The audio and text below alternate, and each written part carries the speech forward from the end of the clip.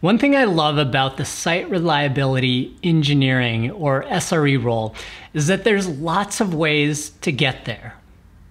Some engineers come to it from traditional ops and sysadmin backgrounds, and others from software engineering and developer roles. This diversity is really great for SRE teams, because the broader your experience, the better you're able to think about failure and reliability, and to deal with incidents when they arise.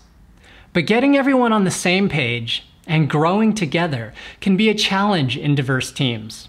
Where do you start? How do you ensure that you don't have gaps in knowledge? In this episode, we'll cover a useful tool for growing your SRE practice, the hierarchy of reliability, sometimes called the SRE pyramid.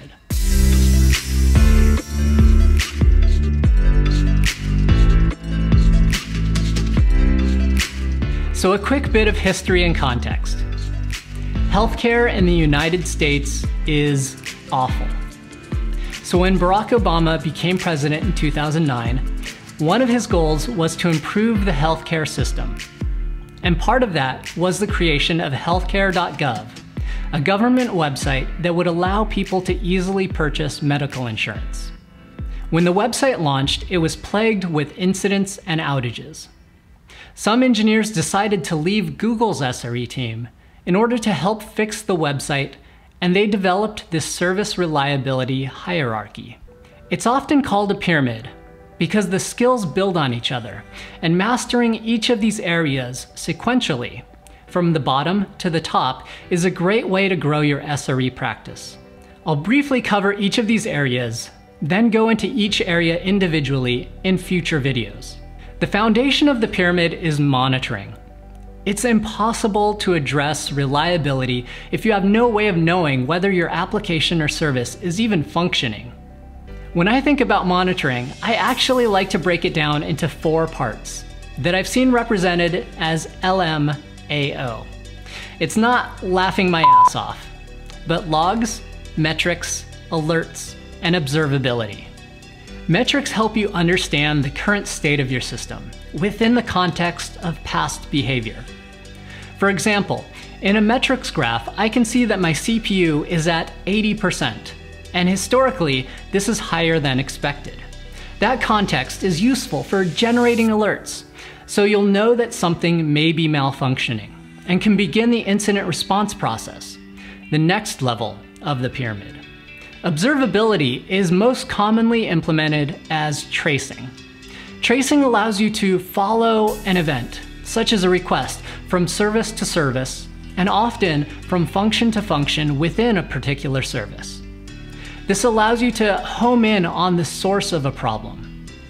And once you've identified a problematic service, logs can provide the additional information about the problem that you need to resolve it. And that all leads to incident response. You'll need logs, traces, and metrics to troubleshoot issues. But incident response is much larger than just troubleshooting.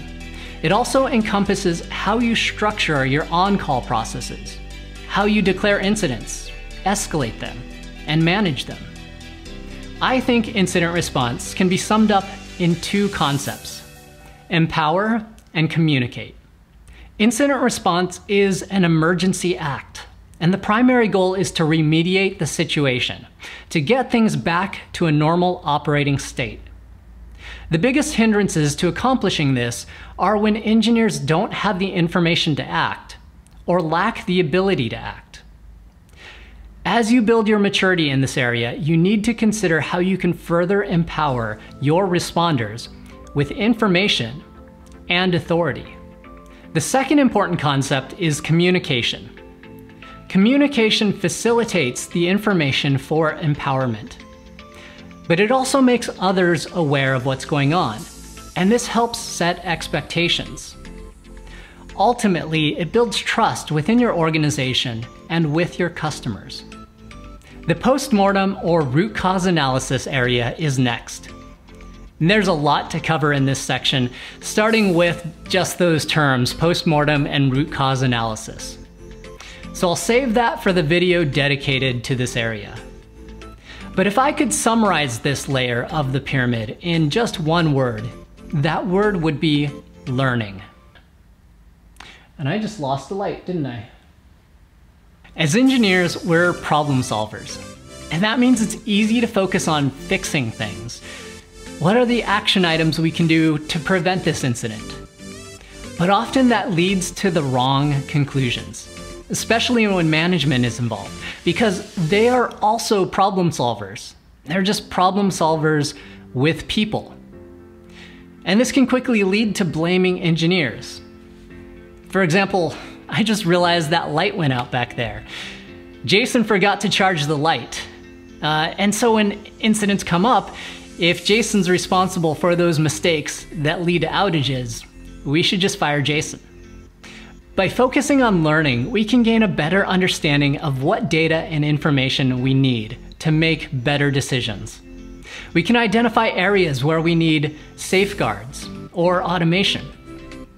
And those lead to the next layer, testing and release procedures. By learning from incidents, we can build tests and design procedures to begin preventing errors before they're introduced into production. Testing is an inflection point in our reliability practices. It's where we shift from thinking about how we respond to incidents to how we can be more proactive about reliability. As we become more proactive, we enter the next area of the pyramid. It's titled capacity planning, but it's really more about adopting a reliability-oriented approach to system architecture. How can you design systems to handle scaling and potential overloads? How can you architect them to avoid cascading failures? As you design your applications, one piece of advice I have is to really take advantage of your cloud provider. Often we design our systems around the organizational structures within our companies.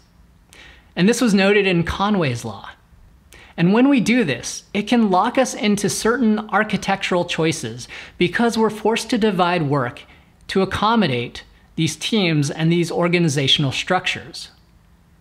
There are a lot of tools available that help with reliability and scalability. And sometimes we have to reorient how we think about our systems so that we can take advantage of them. That leads to the next area, development. Changes in architecture and design usually lead to changes in development. Not just how we do development, but the code itself often needs to change. And at this point, you've moved beyond our original topic of growing your SRE practice. If you're talking with developers and software engineers about reliability, then you're starting to build an organizational culture of reliability. And building a culture of reliability helps you reach the summit of the pyramid, product. A culture of reliability means that your product teams aren't just thinking about what features your customers want, but also about how to make those features reliable and how to deliver them reliably.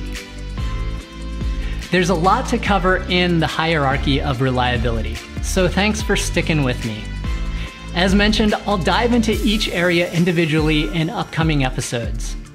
But before we get into those, I wanted to ask you, where are you in the pyramid? What layer do you need to build and master to continue your reliability journey? If you want to be notified when I add episodes going into each of these areas, click the subscribe button below. And if you'd like for me to cover a particular subject or a question, leave a comment. Thanks again, and I'll see you in the next episode.